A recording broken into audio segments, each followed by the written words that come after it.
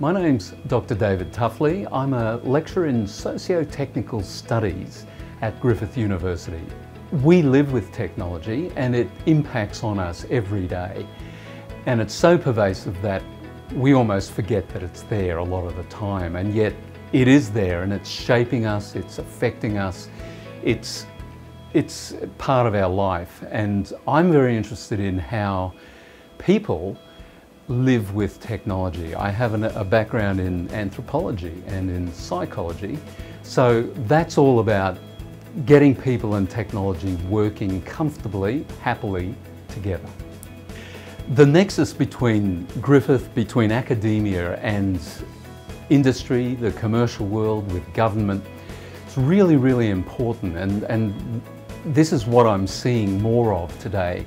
Constructive relationships being forged between academics and people out there so that the information we have doesn't stay in its silo. It gets put out there, disseminated out into the world so that people can actually use it to their benefit.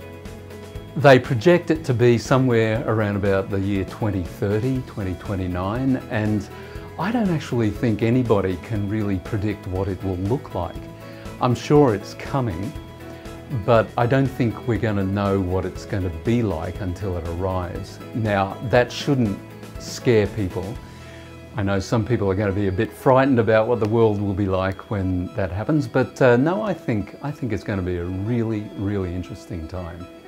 I just think it's a great time to be alive and a great time to be a technologist, because far from it being scary and the world is changing and none of us are going to have a job in the future, quite the opposite.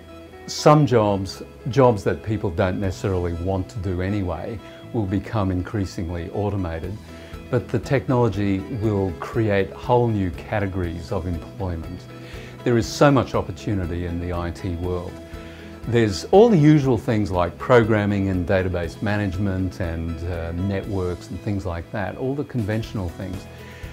But there are all these new areas like big data and data mining and analytics, which that's just one thing, but so many things are opening up all these new careers.